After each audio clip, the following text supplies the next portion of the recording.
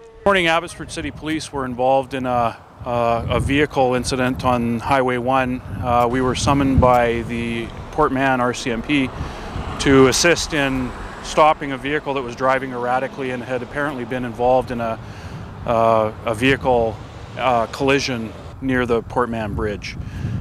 We subsequently spotted the vehicle on the freeway near Whatcom Road, and it was failing to stop when police officers turned their lights on. We had known that the vehicle was coming our way and had dispatched other police officers a short distance away from it. The vehicle actually ran over spike belts and came to a safe stop.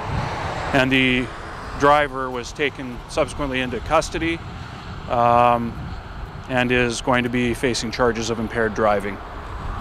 He wasn't driving at a high rate of speed, but he was driving all over the roadway.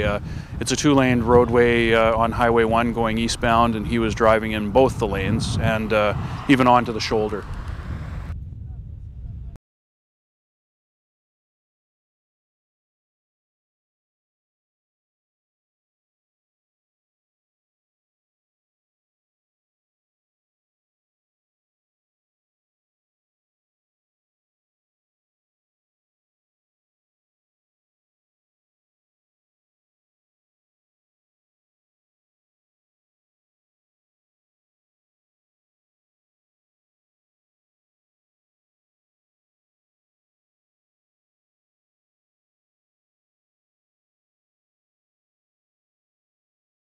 Olson, OLSON with the Abbotsford City Police. What's happening?